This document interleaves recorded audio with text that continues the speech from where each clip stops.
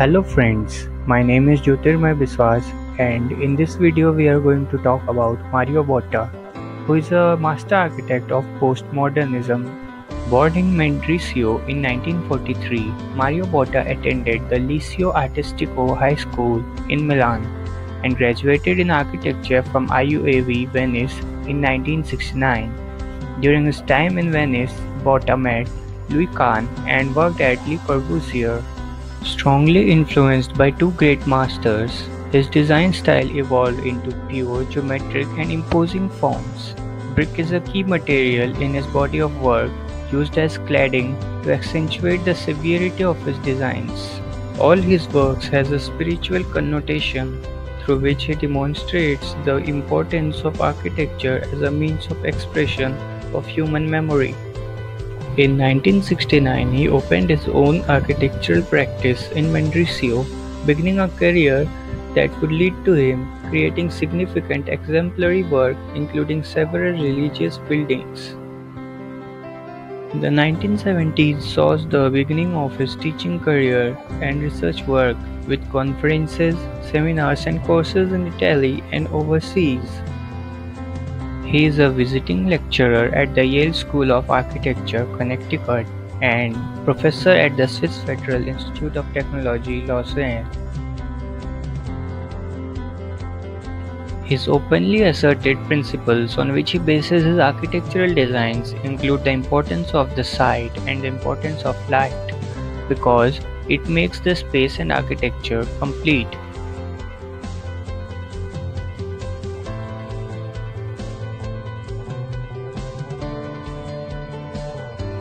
Mario Botta's monumental San Francisco Museum of Modern Art was the architect's first building in the US, but was frostily received by the critics. When Mario Botta set out to design a new home for the San Francisco Museum of Modern Art in 1988, his goal was to create a landmark building with iconic strength.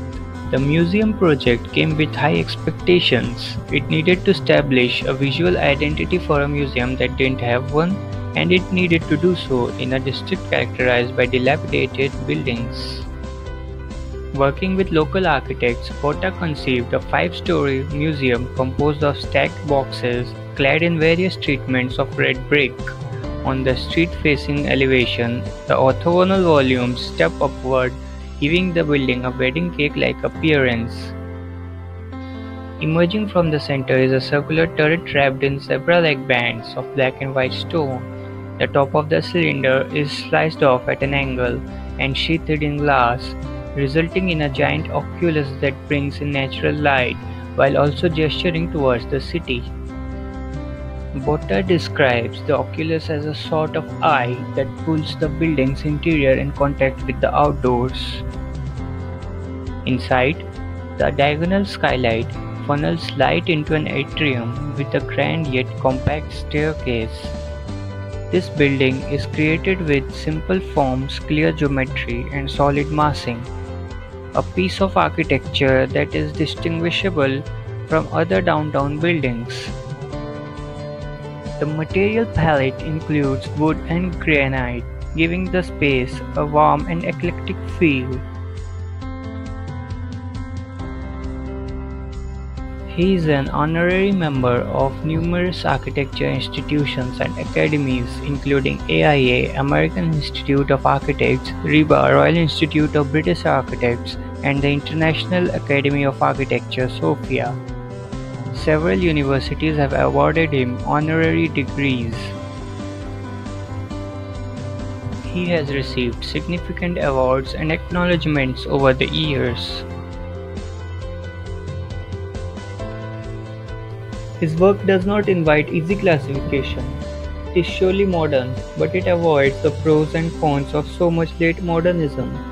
His material is masonry, not glass or steel, and he uses it to create buildings that affirm self-assured experiments in geometry.